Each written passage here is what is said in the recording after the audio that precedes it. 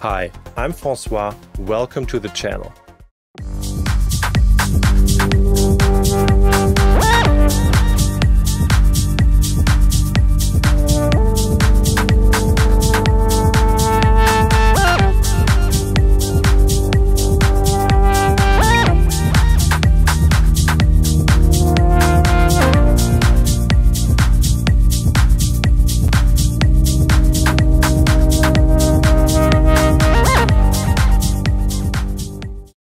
Hey guys, this Production Music Live with the Sound Design tutorial. I'm François and I'm going to show you how to take the Mini version 3 and make the Stephan Bodzin kind of lead sound here in Ableton. And you see we are using the Mini, but we are also using a couple of Ableton effects here. So what I'm going to do, I'm going to start from scratch here in the back in this part. I'm going to duplicate the channel that we already played here. Quickly going to solo this one.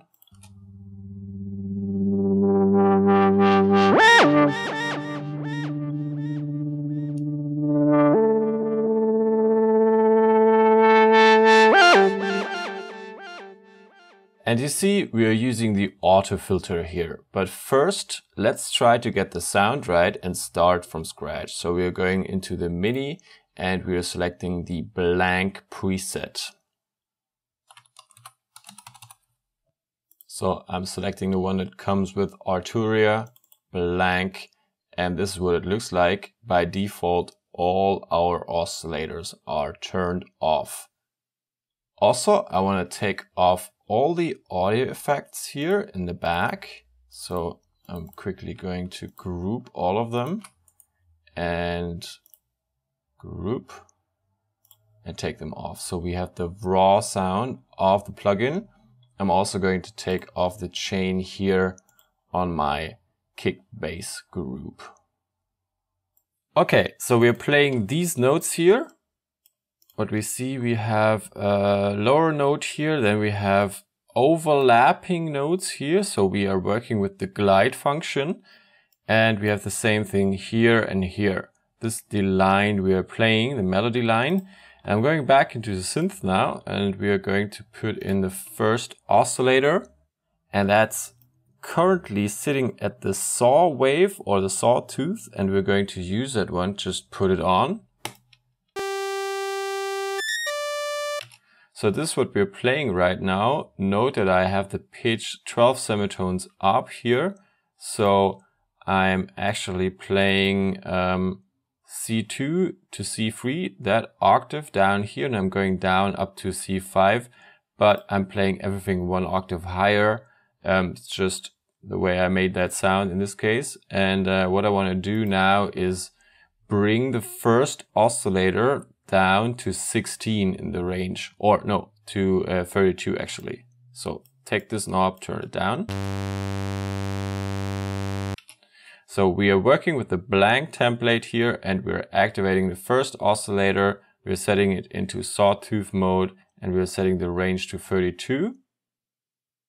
And keep the volume at the mid-range here.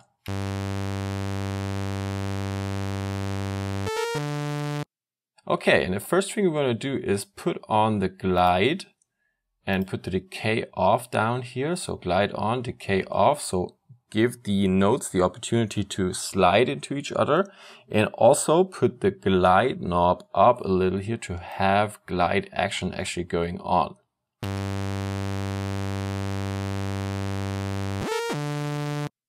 And you also want to turn off this polyphonic knob here because we want to play monotonic. We want to play only one voice at a time. Turn it off.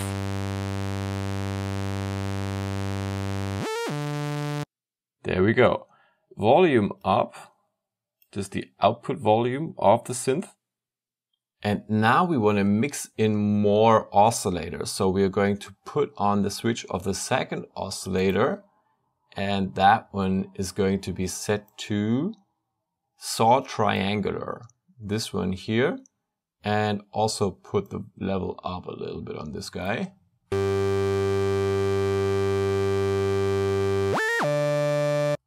And we're going to keep it at 8 at this octave. And now go down to the third oscillator, also switch that one on and set it to like 3 o'clock here, or to the value 8, and turn that one to the lowest version here, to the triangular wave. And the triangular wave adds a little bit of sub in there. So kind of like a sine wave, but a little different. And turn that one down to 16.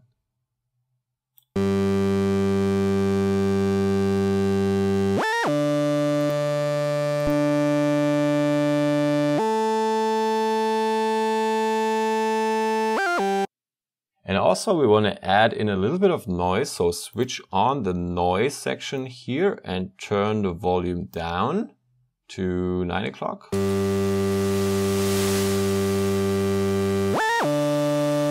So we have a little bit of noise in there now. And now we're moving over to the filter section here, filters and amplifiers down here. First, take a look at the filters. Actually, what we're going to do is switch both keyboard follow controls on. And now take a look at the cutoff frequency here. What is it doing?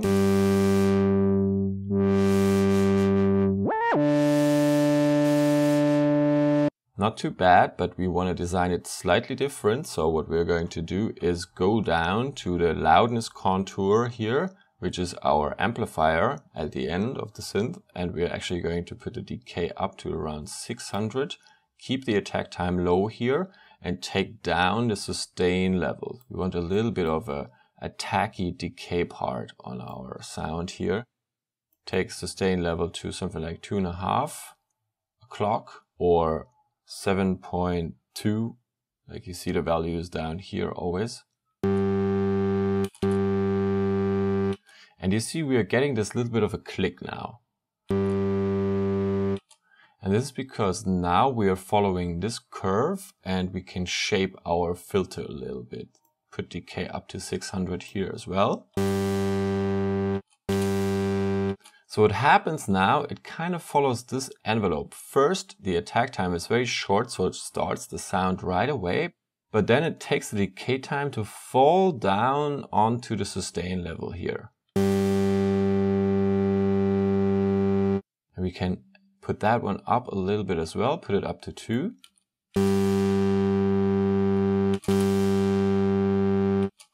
Okay, so that's good enough for now. Voice detune up a little.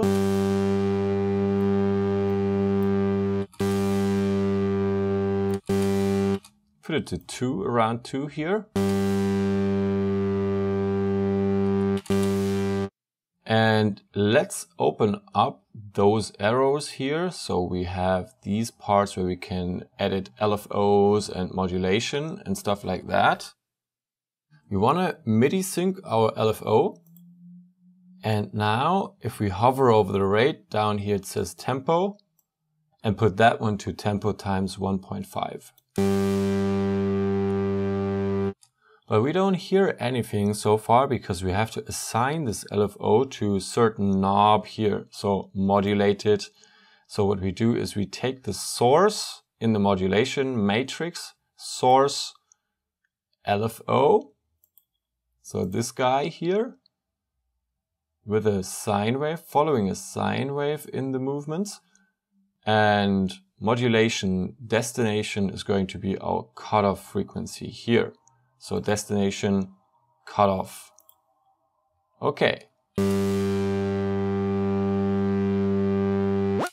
And now the amount of the modulation is still at 0, so we have to kick it in a little. Put up this amount here.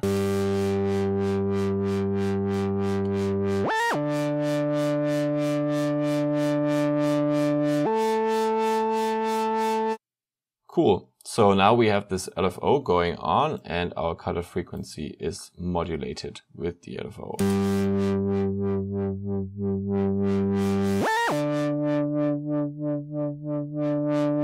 So we have movement inside of this sound. No effects now. So vocal filter, chorus and delays remain off, and no motion recorders and no arpeggios. Closing this one. And now we can take a look at our effect chain in Ableton. So it's supposed to sound like this.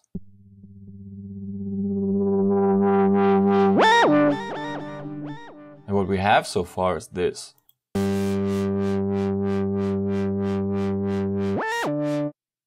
Okay, quite close, but like we really need those effects still. So what we're going to do, put on this group again and go through them bit by bit, taking the later ones off, and saturator is the first one we are taking. So from our Ableton audio effects here, we are taking the saturator and we are putting the drive up to 10 decibels and drive it up all the way. It's a lot louder now with the soft sign here.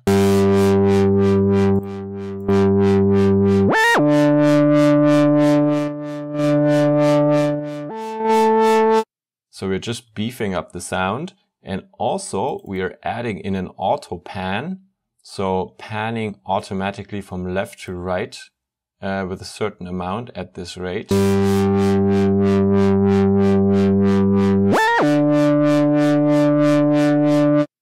This is our sidechain compressor. I'm going to skip that one, and here we have an EQ8, and we're rolling off low end because that's going to be played by our sub bass, and some high end as well.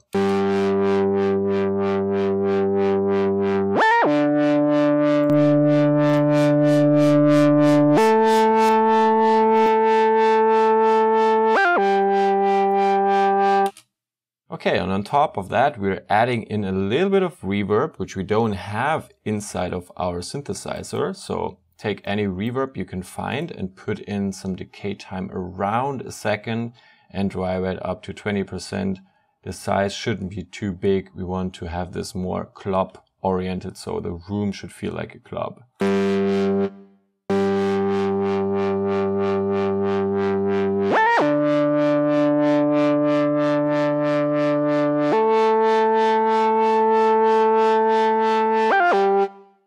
And also we put in a simple delay after the reverb in this case. So we are going 4 to 6, feedback up, drive it up.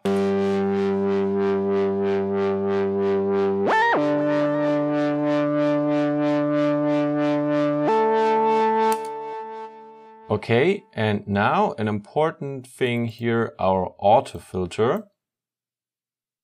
That one is automated, so that one really gives the movement to this sound over the frequencies. And also we are using the built-in LFO of the auto filter a little bit at the rate of a 32 note here and a little bit of amount. So we're getting in a little bit of movement if I'm just dragging this up.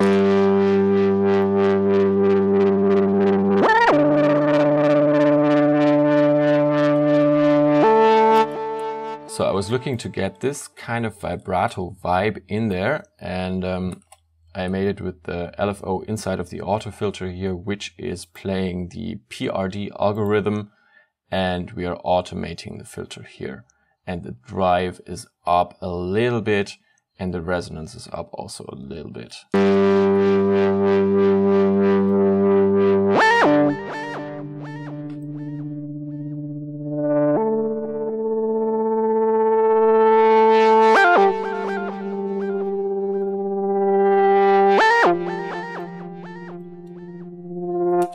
Okay, and now I can play it together with our bass.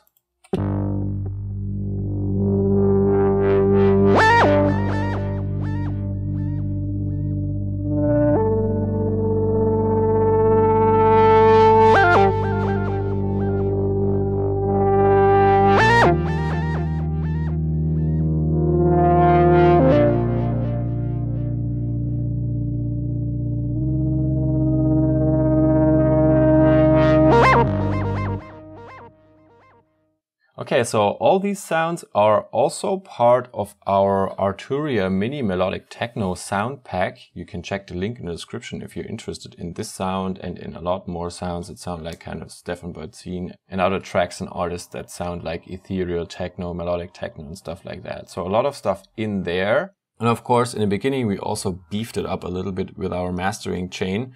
But in general, this is how you achieve this kind of sound. You start with the source in the Mini, but since the Mini doesn't have too many like audio effects built in, what you want to do is go back to your DAW and then add such an effect chain more or less. This one here is a sidechain compressor. It's not that important just add those effects manually to achieve more of this powerful sound. So I hope you enjoyed this tutorial. Check the description for a sound pack, also for this entire template and a melodic techno course from start to finish. Subscribe to our channel and I hope to see you next time.